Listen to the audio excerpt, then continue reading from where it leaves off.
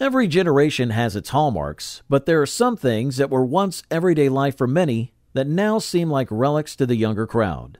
Today, we're journeying back to explore those unmistakable items and experiences that were second nature to us, but will draw blank stares from the kids of today. From the whir of a VHS tape rewinding to the anticipation of getting film developed, join us as we uncover things from the past kids today will never understand. 1960s, we had this quirky thing called party lines for our telephones. It was like a communal chat room, but for your phone. Imagine sharing a line with your neighbors and, oops, you might catch a snippet of their juicy gossip while picking up your calls. It was like accidentally stumbling into the neighborhood's drama hub. Picture this. You're trying to have a secret chat with your BFF, and suddenly Mrs. Johnson from next door is chiming in about her cat's latest adventures. It was a blend of unintentional eavesdropping and unexpected camaraderie. These party lines were like an unplanned community connection, a prehistoric version of today's group chats. 2, 3, 6. Kids these days, with their smartphones and private conversations, will never quite grasp the innocent chaos and charm of those shared telephone lines. It was a time when every call was an unpredictable adventure into the lives of those around you. And number 2 is collecting green stamps. In the 60s, there was this interesting hobby called collecting green stamps. It wasn't about postage stamps with pictures of famous people or places, but rather these special stamps you could get while shopping. The idea was pretty unique, especially considering how we're all into digital rewards these days. Here's how it worked. When people went shopping, certain stores would give them these green stamps as a bonus for making a purchase. These weren't just any stamps. They were like currency. You'd collect these stamps and then trade them in for all sorts of goodies. It was a bit like saving up points in today's digital rewards programs, but with tangible stamps, you could hold them in your hands. People would keep these stamps in booklets, carefully arranging and counting them until they had enough to exchange for household items, appliances, or even furniture. It was a quirky and tangible way to turn your shopping into a little adventure, all while getting something extra in return. Green stamps filled wallets in the 60s, transforming shopping into a tangible adventure. But what about the simple yet thrilling joy of mastering a pogo stick in the same era? Let's find out. Do you ever notice how history has a way of repeating itself, even in the world of fashion? It's like a déjà vu of styles from our parents' golden years, and one trend making a strong comeback is flare pants. These pants, also known as bell-bottoms, have a fascinating origin story. In the early 19th century, sailors in the U.S. Navy sported flared pants because they lacked a set uniform. The British Royal Navy later adopted this style due to its practicality for sailors working on boats. Fast forward to the 60s and 70s when the hippie movement embraced bell-bottoms, often found as surplus Navy gear in thrift stores. The disco era brought its own twists with variations like loon pants and elephant bells. Nowadays, flare pants have taken on various forms, from leggings to trousers. They effortlessly pair with platform sneakers, making a stylish comeback. Screaming Will's Roller Rink, all night Ramble 375. Here's a reminder about Wednesday from 9 until 3 a.m. Ladies free the first hour. Pet rock became a huge trend in the United States in 1975. Gary Dahl, an advertising man from California, came up with the idea during a dinner with friends. His concept was to have a pet that needed no care or feeding. Dahl wrote a pet rock training manual and decided to sell actual pet rocks. He bought inexpensive stones, packaged them in gift boxes with the manual, and sold them for $2 each. The rocks were a hit, and Dahl received numerous orders. By Christmas, he had sold over 1 million rocks, making him a millionaire. However, the craze quickly faded, and imitators flooded the market. Dahl, having made enough money, gave away unsold rocks to charity. He later focused on a new career, giving motivational speeches and writing books on making money quickly. Pet rock returned in 2012 but hasn't sold as much as it did in the 70s. Back then, a basic rock became one of the best-selling funny gifts ever. The 70s were pretty cool. Sure, Sir Isaac Newton unraveled the mysteries of gravity, but could he have unraveled the mysteries of Rubik's Cube? This Rubik's Cube is a small square, measuring 2 1/4 inches on each side. It has rows of squares that can be moved and come in different colors: red, white, yellow, green, blue, or orange. Each side of the cube has 9 squares, and the goal is to make all the squares on each side the same color. As for its history, this particular Rubik's Cube belonged to Harry S. Warren, who lived in Wilmington and worked at the Cape Fear Museum for many years. The Rubik's Cube became very popular. It was invented by a person named Rubik in Hungary in 1974 and has been puzzling people for over 35 years. It hit the Western market in 1980 and quickly became a sensation, with over 350 million cubes sold worldwide.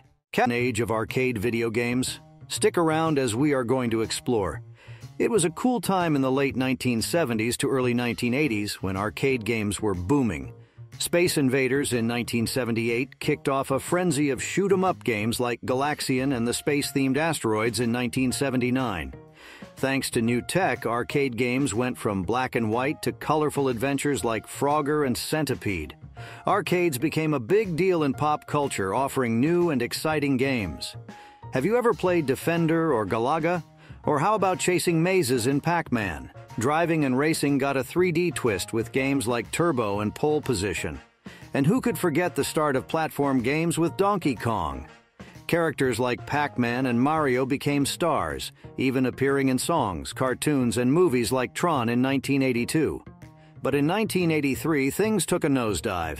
Too many copies of popular games, home video consoles, and worries about kids' influences led to a decline. The 1990s saw a comeback, though. They served the practical purpose of keeping your lower legs toasty in chilly weather. Whether you're cycling, playing soccer, hiking, ice skating, or dancing, leg warmers are your go-to companions. Originally made from sheep wool, modern ones can be cotton, synthetic fibers, or even chenille. Ballet dancers use them to keep their leg muscles warm and prevent cramps, but there's no solid proof yet if they really prevent injuries. Back in the 1980s, leg warmers became a trendy fashion, especially for teenagers influenced by movies like Fame and Flashdance. Nowadays, they've made a comeback, not just for fashionistas, but also for practical parents keeping their little ones warm and making diaper changes a breeze. Mixtapes, those nostalgic compilations of music on cassette tapes, hold a special place in the hearts of those who remember the era of cassettes. In the 1980s, people exchanged mixtapes to convey messages or set a mood. These tapes, made by compiling songs from various sources, were a blend of creativity and personal expression. Initially a popular trend among DJs, mixtapes became a way for artists to showcase their skills and for DJs to create demos for potential clients. They were also a backup plan for parties in case of equipment failure. However, the practice of creating mixtapes led to piracy issues in the 70s and 80s, prompting changes in the music industry. Let's talk about the fabulous world of drive-in theaters. Now, these weren't your regular movie nights, no! Picture a giant outdoor cinema, stars twinkling overhead, and the best part, you're not squished into a cramped seat, you're chilling in the comfort of your car. The one you'll find uppermost in the minds of most high school students, especially toward the end of any week. It was like a tailgate party meets blockbuster movie night. Families, friends, and even couples on a date would roll up, park their cars, and tune into the cinematic magic. Snuggling in blankets, popping popcorn, and maybe even sneaking in some homemade snacks. It was a whole experience. In today's era of streaming services and cushy home theaters,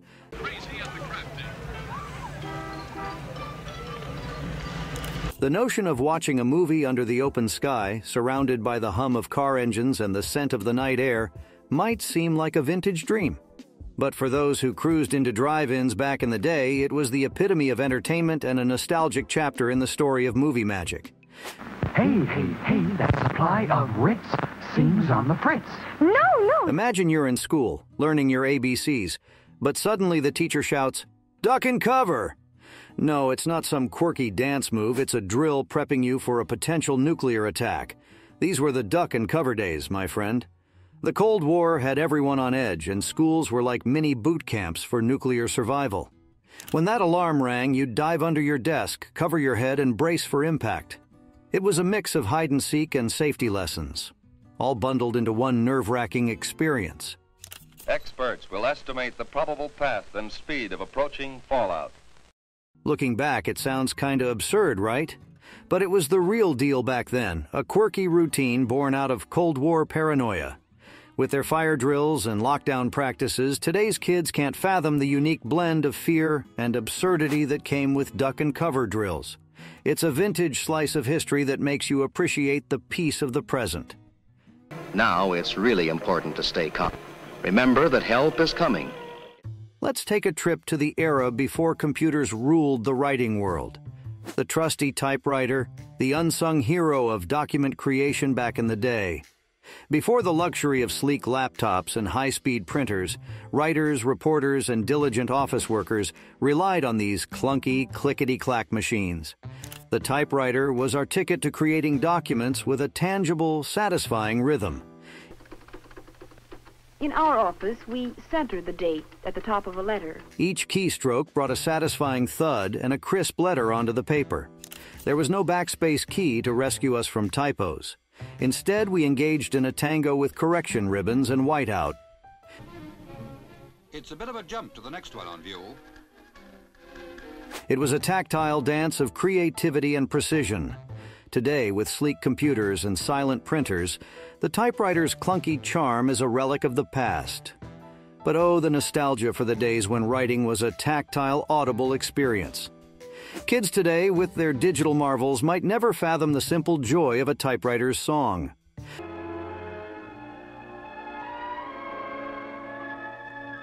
Back before the era of grocery store runs and cold aisles, we had the milkman.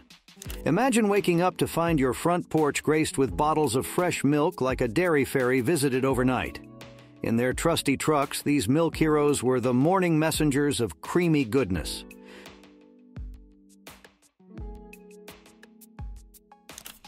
There was no need to rush to the store. The milkman brought the dairy goodness right to your door. It was a charming routine. The clinking of glass bottles, the anticipation of the creamy liquid inside. Plus, the milkman knew your preferences, ensuring you got what you needed. It wasn't just a delivery, but a personalized service, a friendly exchange beyond the threshold. In today's world of impersonal grocery aisles, the quaint charm of milk delivery is but a distant memory. The younger generation might miss the joy of waking up to a doorstep surprise, a tradition where the milkman was not just a deliverer, but a part of the neighborhood fabric. And the dogs, too. Imagine a time when pocket-sized magic boxes allowed you to carry your favorite tunes and the latest news in your hand. We're talking about transistor radios. These nifty gadgets, smaller than a paperback book, revolutionized how we experienced music and stayed updated on the move. Back then, these portable wonders were your go-to companions for musical escapades and breaking news bulletins. It's like having a personal concert or a mini newsroom in your pocket.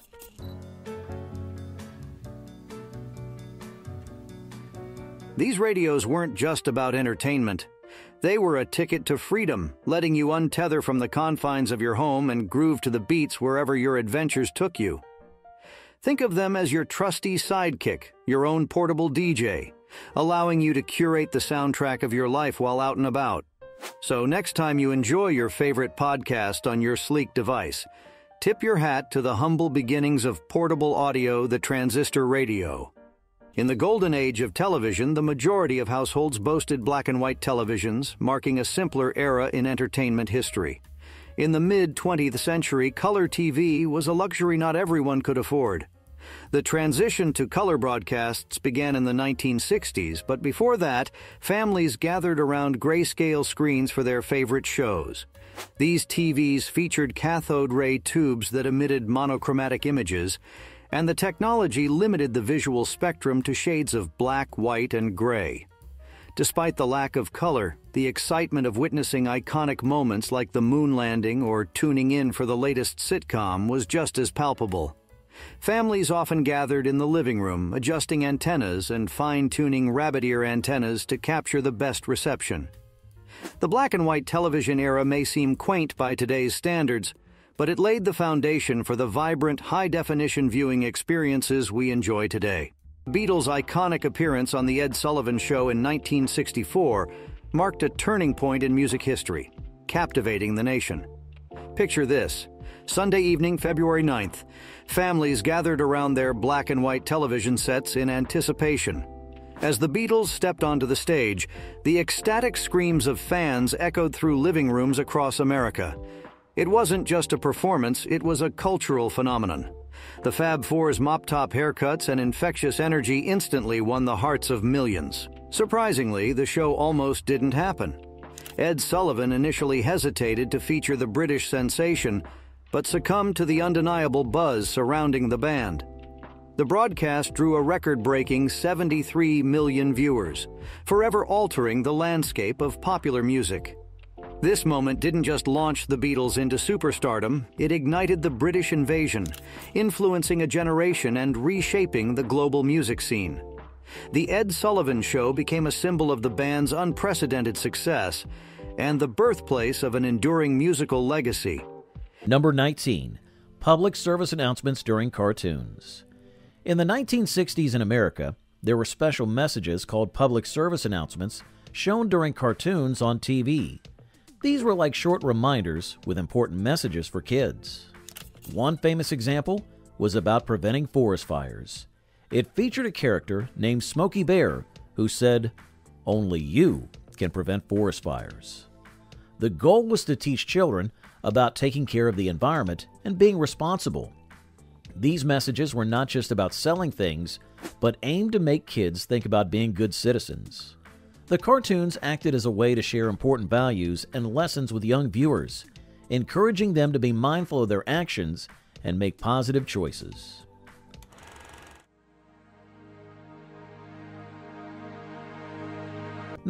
Number 4. Waiting for favorite TV shows. Back in the 80s, waiting for a favorite TV show was a weekly ritual. There is no on-demand streaming, just a fixed time each week when your beloved show airs. Family and friends gathered around the television, eagerly anticipating the latest episodes. It was kind of like a shared adventure. There were no spoilers because everyone was on the same page, watching together. No binge watching. Patience was the name of the game. Missing an episode meant relying on reruns or hoping a friend had it recorded on a VHS tape. The excitement peaked during season finales or cliffhangers. Discussions buzzed at school or work the next day, creating a sense of community. Water cooler chats were filled with speculation and theories about what would happen. Number 7. Watching VHS tapes. In the 80s, kids had a movie night ritual that might sound strange today. Instead of clicking buttons on a screen, they ventured to video rental stores like Blockbuster, where shelves were stacked with colorful VHS tapes. These tapes held the magic of movies. Kids browsed the aisles, holding plastic cases with exciting pictures, searching for the perfect Friday night adventure. After choosing a VHS tape, they'd head to the checkout counter, feeling the anticipation of the cinematic journey about to unfold. Once home, they'd slide the tape into a VCR and press play. But here's the catch.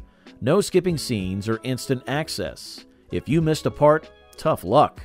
Sometimes you even had to rewind the tape before returning it to the store. The joy of watching movies on VHS was like unlocking a treasure chest. The whirring sounds of the VCR, the fuzzy lines on the screen, it all added to the experience. Number 9. Riding bikes freely around the neighborhood. In the 1980s, kids owned the streets on their bikes. Friends gathered, hopped on their bikes, and zoomed around the neighborhood without grown-up eyes watching every move. No GPS, no helmets, just the wind in your hair and the sound of spinning spokes.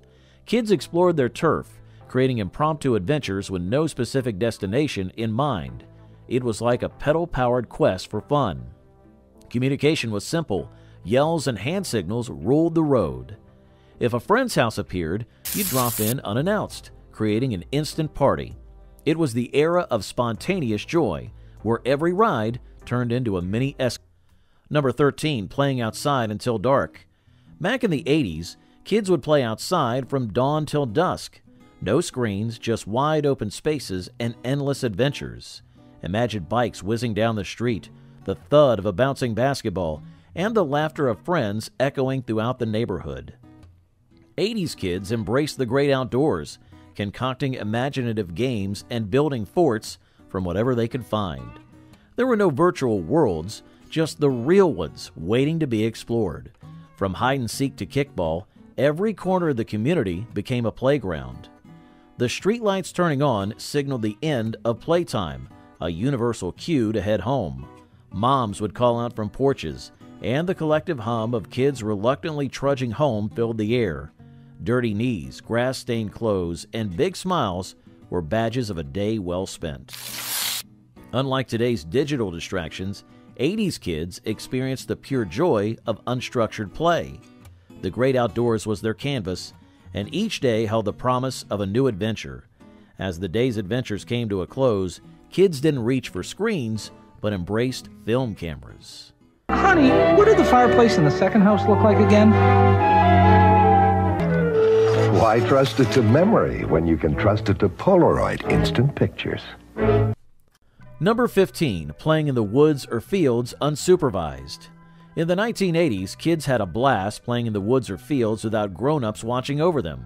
No smartphones or tablets, just pure outdoor fun. Children today might be surprised to learn that we used to build forts from branches and leaves, creating secret hideouts. Imagine getting dirty, making mud pies, and catching frogs. That was the norm. We explored nature, climbed trees, and played games like tag, hide and seek, or capture the flag until sunset. Back then, there were no GPS trackers, but our parents trusted us to be safe. We relied on imagination, creating adventures without scheduled play dates. Finding wildflowers, chasing butterflies, or collecting rocks were our pastimes. No video games or fancy toys, just the simple joy of being surrounded by nature. These unsupervised outdoor escapades built resilience, fostered creativity, and taught us about teamwork. Today, kids might miss out on the thrill of unscheduled exploration as many spend more time indoors. Number 15, manual typewriter ribbons. Back in the 1960s in America, people used manual typewriters, and they had these things called typewriter ribbons. These ribbons were like ink for the typewriter. They helped put letters on the paper. But the tricky part was that these ribbons didn't last forever. You had to change them when they ran out. Imagine it like putting a new cartridge in your printer today. Now, changing these ribbons wasn't as simple as pressing a button. It could be messy. You had to be careful not to get ink on your fingers or clothes. It's so different from today's world, where we type on our clean computer keyboards. Back then, dealing with ribbons was just a part of using a typewriter. It's funny to think about how something as simple as changing ink ribbons was once a big deal before everything went digital. Number 13, carbon paper for copies. In the olden days, before photocopiers became a thing, people used a clever invention called carbon paper to make copies of their writings or typed documents. It was like magic paper. Here's how it worked. You'd have your original document and place a sheet of carbon paper underneath it, usually sandwiched between another blank sheet. When you wrote or typed on the top sheet, the carbon paper transferred the ink or impressions to the blank sheet below, creating an instant copy. It was like making a secret twin for your paper. People used carbon papers in offices, at home, and pretty much anywhere they needed copies. Even though it wasn't as quick or as easy as using a photocopier, carbon paper got the job done when you needed a copy of something important. It was a simple but clever way to make sure important documents were safely duplicated. In the 1960s, offices used adding machines with paper rolls for calculations. These machines were like big, clunky calculators, but they didn't have any fancy sirens or the ability to save your work like computers do today. Instead, they had a paper roll where all the numbers and calculations would show up as you pressed the buttons. You'd have to keep track of your math on this long strip of paper, kind of like a never-ending receipt.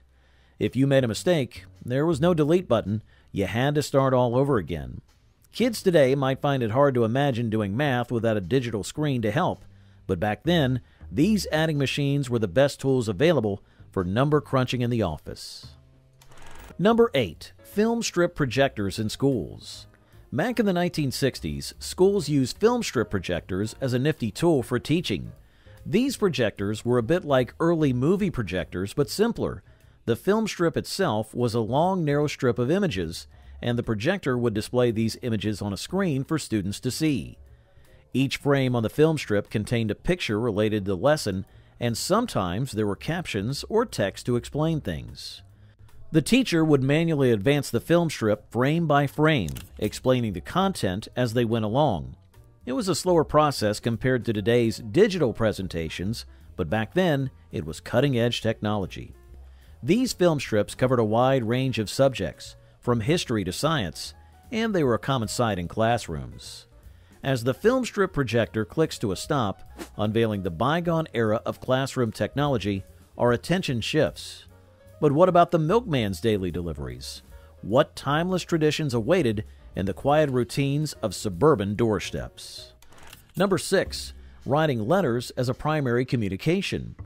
Writing letters was a common and important way for people to communicate. Unlike today, where we can instantly send messages with a tap on our phones, people back then would sit down with pen and paper to express their thoughts and feelings. This practice was prevalent, especially among the youth of that era. It was not just a means of conveying information, it was a heartfelt and personal way to connect with friends and family. To write a letter, one needed stationery, envelopes, and postage stamps. People would carefully choose their words, and the process of writing, addressing, and sending a letter required time and effort. Waiting for a reply added an element of anticipation to the communication. Letters allow individuals to share experiences, express emotions, and maintain relationships over long distances. In the 1960s, the art of letter writing played a significant role in fostering connections and preserving memories, making it a cherished and meaningful practice in communication. Almost like playing two different tunes on the same violin at the same time. Number 3. Using a hose to wash the driveway. Back in the 1960s, cleaning driveways with water hoses was a common practice that many people followed without giving it a second thought. Back then, it was routine to grab a hose, turn on the water, and spray away the dirt and grime from the driveway. This method seemed like a simple and effective way to maintain a clean outdoor space. This process usually involved using a strong stream of water to wash away debris, leaves, and stains. It was a straightforward approach that many homeowners adopted without considering the environmental impact. However, as times have changed, so has our understanding of water conservation. The casual use of hoses to wash driveways is now often discouraged due to concerns about wasting water. In the present day, there is a greater awareness of the need to conserve water resources and alternative methods, such as using brooms or electric pressure washers. They are encouraged to clean driveways more efficiently while minimizing water usage. The big stick is here. It's the Hop Rod, the world's first. Number 1. The pogo stick as a popular toy. The pogo stick was all the rage as a popular toy, captivating the imaginations of kids across the block in the 1960s. Unlike the high-tech toys of today, the pogo stick may seem simple, but it brought heaps of joy to children back then. The magic happened with a strong metal pole, a footrest, and a spring at the bottom. Kids would hop on, gripping the handles tightly, and then bounce up and down with glee. What made it exciting was the challenge of mastering the rhythm and balance required to keep bouncing without taking a tumble. It wasn't just a toy, it was a skill to be honed. Kids would spend hours outside, practicing their pogo stick moves and trying to outdo each other with higher jumps and fancier tricks. It was a cherished part of the childhood experience, reminding us that fun didn't always come with screens and buttons. The late-night hours were a period when the airwaves took a break, and your television screen transformed into a canvas of mesmerizing TV test patterns. These captivating designs weren't just random shapes, they were the unsung heroes of the broadcasting downtime. When the regular programming went on a break in the wee hours, these test patterns stepped into the limelight, dancing across your screen like electronic artwork. They weren't just a kaleidoscope of colors and lines. They were the silent performers during the television's intermission. Think of them as the night shift entertainers for your TV set, ensuring the silence doesn't feel too silent. As you drifted into the realm of dreams, these test patterns held the fort, silently awaiting the return of the broadcasting day. They were the night owls of television, painting the canvas of your screen with their quiet charm until the first rays of morning light brought back the hustle and bustle of on-air action.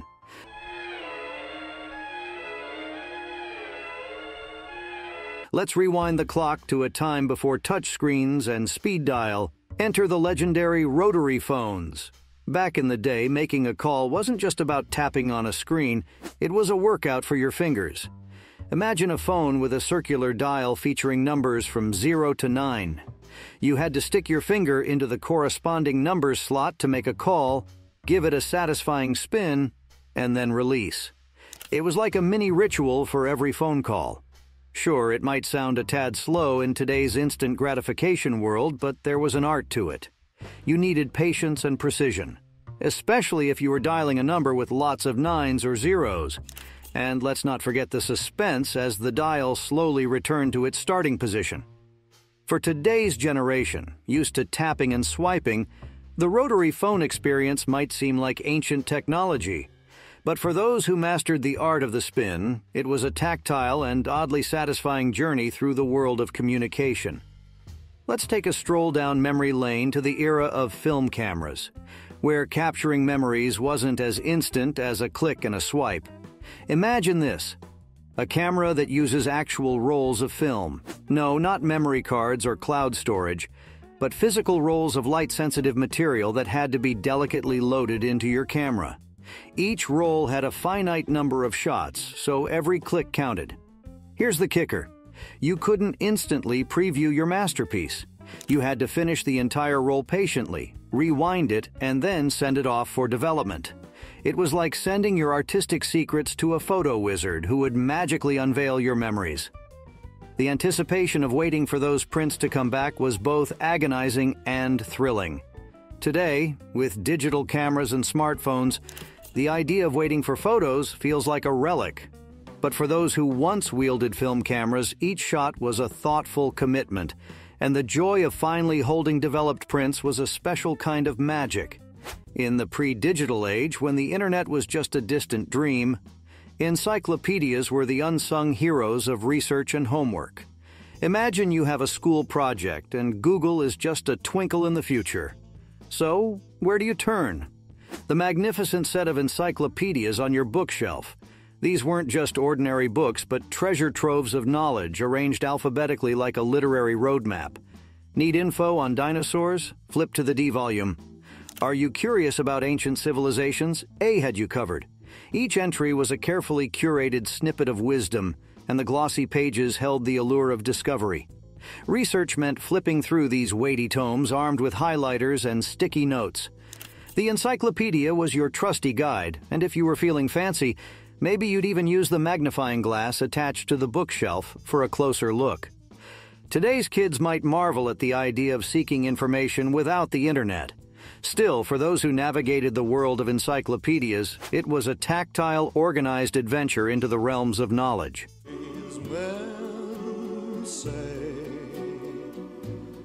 Travel back with us to a time when music wasn't just a click away, it was a tactile experience. Before the days of cassettes and CDs, the record player reigned supreme as the maestro of home entertainment. Picture this: a vinyl disc gently placed on a turntable, the needle making contact, and the room filling with the warm crackle of anticipation. Listening to music wasn't just hitting play, it was a ritual.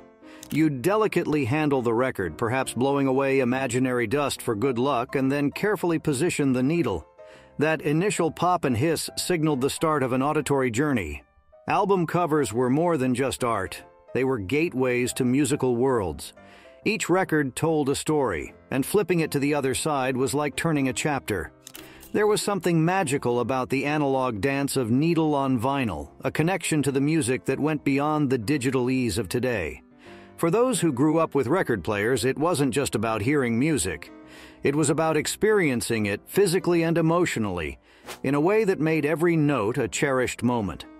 Back in the day, when you pulled into a filling station, it wasn't just about pumping gas, it was a full-service experience. You roll up and a friendly attendant springs into action. They'd pump your gas, check your oil levels, and even give your windshield a sparkling clean. But hold on tight, because in 1964, a game-changer named Herb Timms stepped onto the scene. He cooked up a genius system that let attendants inside the store remotely activate the pumps outside. This invention turned the gas station game upside down, merging the convenience and gas industries into a dynamic duo. Now businesses could sell gasoline without the hefty cost of labor. The era of self-serve gas stations was born. No more personal attendants, but the trade-off was quick DIY fueling. So the next time you zip into a self-serve station, tip your hat to Herb Timms, the unsung hero who transformed the way we fuel up, blending convenience with a dash of technological wizardry.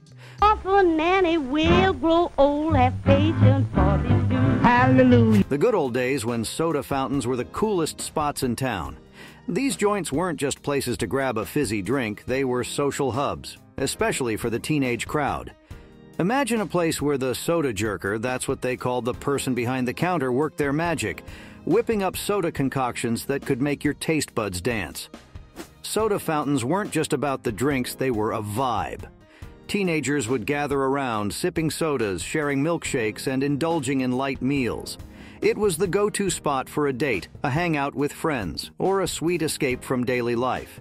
Think of it like a retro version of today's trendy cafes, but with a sprinkle of soda fountain nostalgia. The clinking of glasses, the hum of conversations, and the whir of the milkshake machine.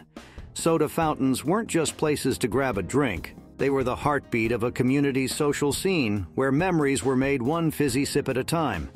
Travel back to the groovy 1960s, when fashion wasn't just a statement, but a wild, bold rebellion against the status quo. Go-go boots and miniskirts, the dynamic duo that shook up the streets and danced their way into the hearts of the era, weren't just pieces of clothing. They were symbols of a cultural revolution. Now, imagine being a fly on the wall of that swinging decade. Go-go boots, those knee-high wonders, weren't just footwear. They were a manifesto of confidence, a kick in the face of conventionality. Paired with miniskirts, these fashion powerhouses defied the norms, boldly shouting, "We won't be hemmed in." For the kids of today, it's like looking at relics from a distant planet. The energy, the audacity, the sheer exhilaration of those fashion choices. It's something words struggle to capture. Those go-go boots and miniskirts, they were the pulse of an era beating to the rhythm of change. Step back to the enchanting era of penny candy, where local stores were treasure troves of sweet delights for every child. In those days, colorful confections adorned the shelves, each priced at a mere penny. These weren't just treats. They were tiny bundles of joy within the reach of every eager youngster. Envision the excitement as children meticulously counted their pennies, eyes gleaming with the prospect of selecting their favorite sweets. It wasn't merely about candy. It was a cherished ritual, a passage into the realm of sugary indulgence. The delightful rustle of paper bags filled with goodies echoed the joy resonating through those unassuming stores. For today's generation, with their intricate confections and elaborate packaging, the simplicity of penny candy may seem like a distant fairy tale. Yet for those who reveled in its sweetness, those were the enchanting moments that defined childhood, a world where a penny could procure a pocketful of happiness. Imagine cruising down the open road in a classic car, feeling the wind tousling your hair and the sun warming your face. How? By embracing the good old-fashioned charm of manual car windows. Picture this. You reach out, grab a trusty crank handle, and with a satisfying twist, the window obediently glides down. It's like a little mechanical dance between you and your car, a timeless ritual that connects you to a past era of simple driving. No fancy buttons or electronic gadgets here, just the pure hands-on joy of rolling down your window with your own two hands. It's a symphony of clicks and whirs, a hands-on experience that makes you feel like the captain of your vehicular destiny. Forget about power windows and embrace the rustic allure of the crank handle, where every turn is a small victory in the art of driving. So next time you hop into a car with manual windows, relish the analog magic and savor the simple pleasures of the road. That's some value. Swanson can change your ideas about today's high food prices. TV dinners, those handy pre-packaged frozen meals you pop into the oven, became a culinary sensation in the 1950s. Back then, the idea of a complete meal neatly arranged in a compartmentalized tray was revolutionary. The mastermind behind this time-saving delight was Swanson, an American food company. Surprisingly, TV dinners were not initially created for couch potatoes glued to the television, but were inspired by an excess of Thanksgiving turkeys in 1953. Facing a surplus of 260 tons of turkey, the company devised a plan to package the leftovers with sides like cornbread stuffing and sweet potatoes. The concept took off like wildfire, transforming dining habits across the nation. As families gathered around their television sets, these meals offered a convenient and enjoyable dining experience. The popularity of TV dinners soared, reflecting the era's fascination with modern conveniences and changing family dynamics. So, next time you enjoy a quick, fuss-free meal from a foil tray, remember you're partaking in a culinary tradition born out of surplus creativity.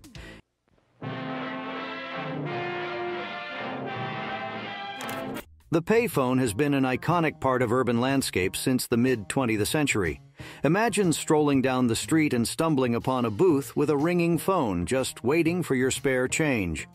These public telephones, scattered on street corners like communication outposts, were a lifeline before the era of smartphones.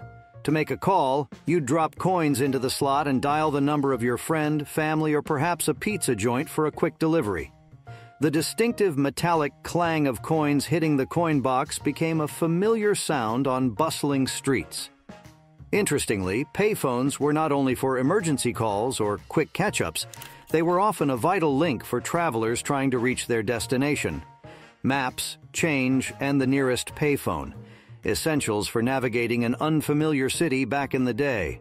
While the payphone has largely faded into nostalgia with the rise of mobile phones, its presence on street corners served as a tangible connection point in the pre-digital age, adding a touch of analog charm to the urban experience.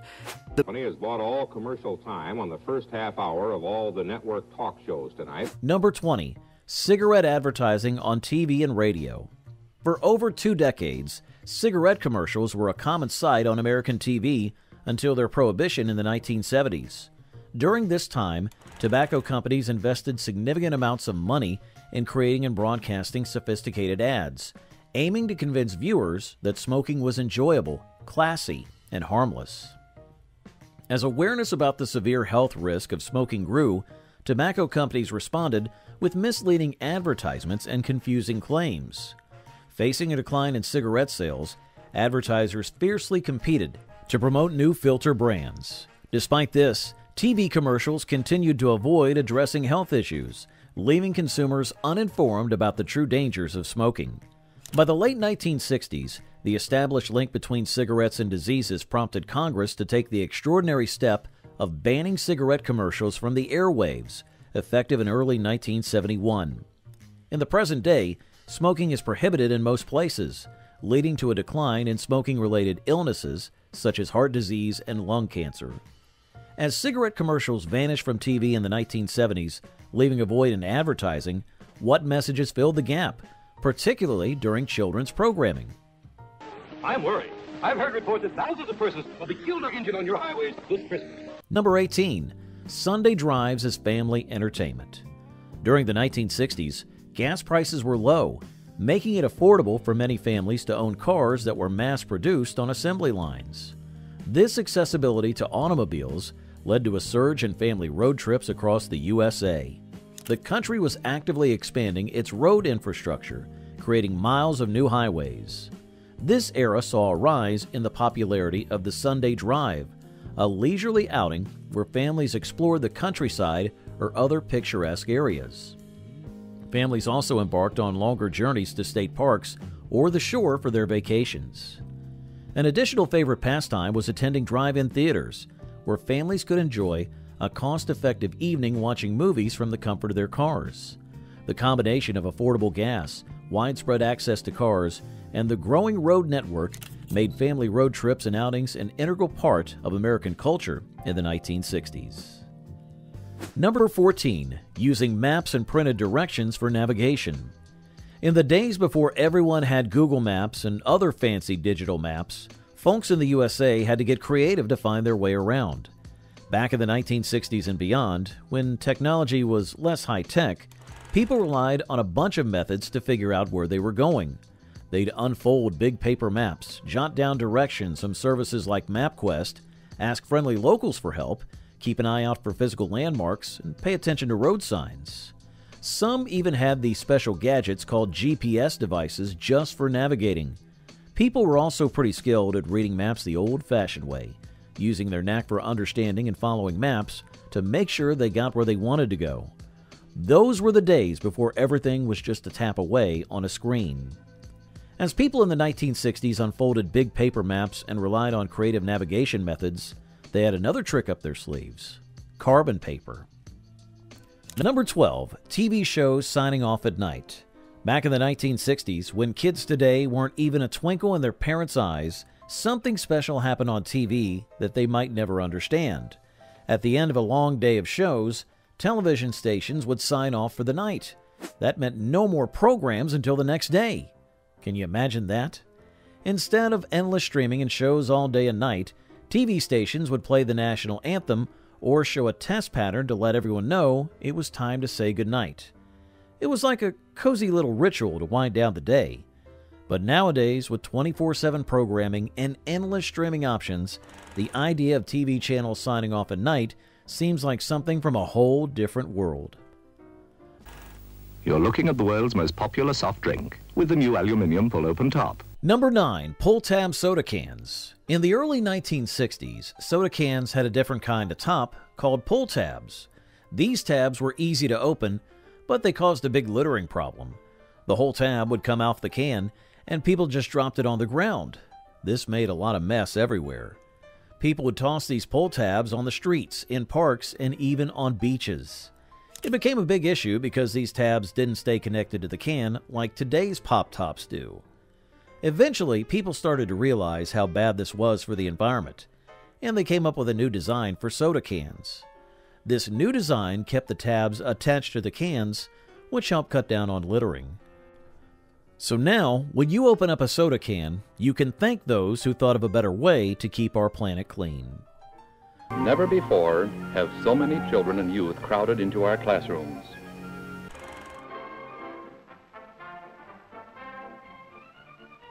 Number 7. The milkman's daily delivery. One common sight in neighborhoods across the country was the milkman making daily deliveries. This service involved bringing fresh milk right to people's doorsteps in sturdy glass bottles. The milkman's routine was like clockwork, ensuring families woke up to find their milk waiting for them. The bottles were often left in a designated spot, like a milk box, to keep them chilled until residents retrieved them. This daily tradition provided households with a convenient and reliable source of fresh dairy, eliminating the need for regular trips to the store. Families could count on the milkman for their daily supply of milk, and the glass bottles were not only eco-friendly, but also reusable. While this charming service has mostly disappeared in the modern era, memories of the milkman's daily deliveries remain a nostalgic reminder of a simpler time when a wholesome staple was delivered right to your doorstep. Number 5. Playing records at different speeds. Back in the 1960s, playing records was a whole different ballgame. You see, record players had this cool feature where you could change the speed to match the kind of record you wanted to play. Records came in 3 speeds: 33, 45, and 78 revolutions per minute. Each speed was like a secret code, telling the record player how fast to spin the record. The 33 RPM was for regular albums, the 45 RPM was for singles with hit songs, and the 78 RPM was for those really old-school records. To make sure the music sounded just right, you had to pick the right speed. It was like a DJ secret trick. So, if you wanted to groove to your favorite tunes, you'd spin that record at just the right speed, and voila! The music would fill the room in all its glory. As the record spun at just the right speed, filling the room with nostalgic tunes, we couldn't help but wonder about another relic of the 1960s, the soda fountains. Popular culture. Have you ever been intrigued by those captivating and unconventional lamps that appear to challenge the laws of gravity? This accent light stands out as the most striking one in America. It brings glamour, interest, and excitement to any place. It keeps changing, pleasing your eyes, and it's like a hypnotic and fascinating show. In 1963, British entrepreneur Edward Craven Walker birthed the iconic lava lamp, a groovy creation with a captivating flow of colored wax in a liquid-filled glass vessel. As the lamp's bulb heats the wax mixture, it rises, cools, and gracefully descends in a hypnotic dance reminiscent of lava flows, hence the name. Initially associated with hippie and cannabis cultures, these lamps have evolved over the years. The magic lies in a unique formula involving mineral oil, paraffin wax, and carbon tetrachloride, now replaced due to toxicity concerns. This concoction's density dance, driven by heat, creates the mesmerizing lava lamp effect. Are you curious about how roller skating, initially a basic wooden contraption in the 18th century, has evolved into a widespread global phenomenon? Join us on a historical journey through the evolution of roller skating, from its humble beginnings to the modern trends that have made it a beloved pastime at Skate World Center. In the 18th century, roller skates began as a basic means of transportation with wooden wheels, which were challenging to maneuver compared to today's advanced designs. The 20th century saw roller skating gain popularity as a recreational activity, with the introduction of ball-bearing wheels revolutionizing the experience. The 1970s and 1980s brought roller disco and roller derby, each with unique charm. In recent years, roller skating has experienced a resurgence with innovative designs, diverse skate options, and a growing community.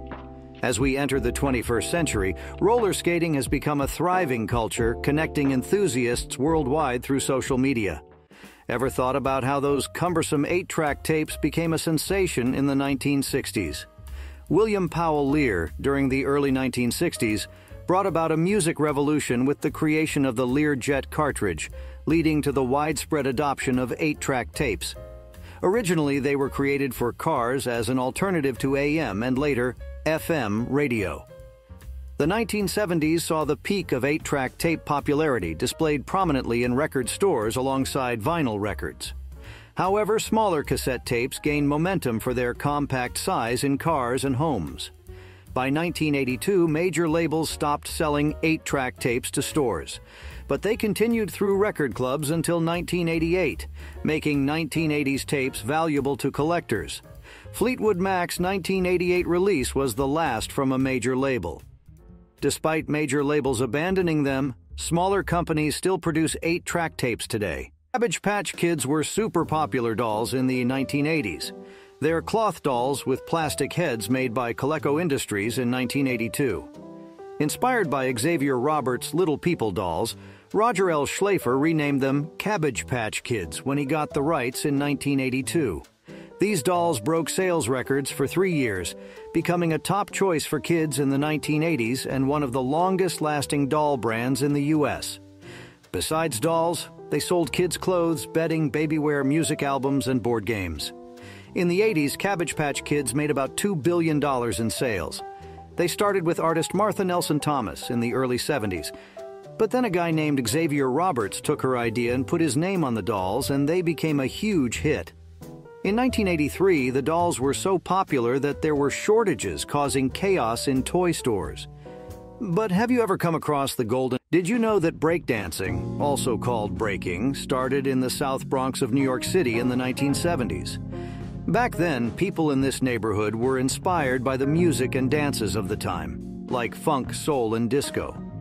Breakdancing is closely linked to hip-hop culture and is one of the original 4 elements of hip-hop, alongside rapping, DJing, and graffiti art. It involves fancy footwork, acrobatic moves, and a lot of creativity. Quickly, it became famous in the United States and around the world. Over the years, breakdancing has changed and adapted, with different styles from various places, making it diverse and interesting. The big news is that in 2024, it was declared that breakdancing would be part of the Olympic Games in Paris. Now, can you believe those cozy coverings for legs that look like long, thick socks without the feet? Well, let's dive into the next nostalgic memory. They're not just a fashion statement. Are mullets cool again? They just might be. Even though mullets might not be the first thing you think of when it comes to stylish hair, they have a surprisingly ancient history. Mullets were a popular choice for warriors in ancient times, like Native Americans, Romans, Vikings, and ancient Celts. It wasn't a fashion statement back then. It was a practical choice for war. Long hair at the back kept soldiers warm, while a short front prevented hair from getting in their faces during battles. In the 19th and 20th centuries, mullets got a bad reputation and were seen as a sign of low social class. But the rebellious spirit associated with mullets has endured. In the early 60s and 70s, they became a symbol of defiance. So, are mullets making a comeback? History says they've always had a knack for being unexpectedly cool. Number 6. Recording music from the radio. Kids in the 80s had a cool trick for capturing their favorite tunes from the radio. They used cassette tapes, like magic music boxes.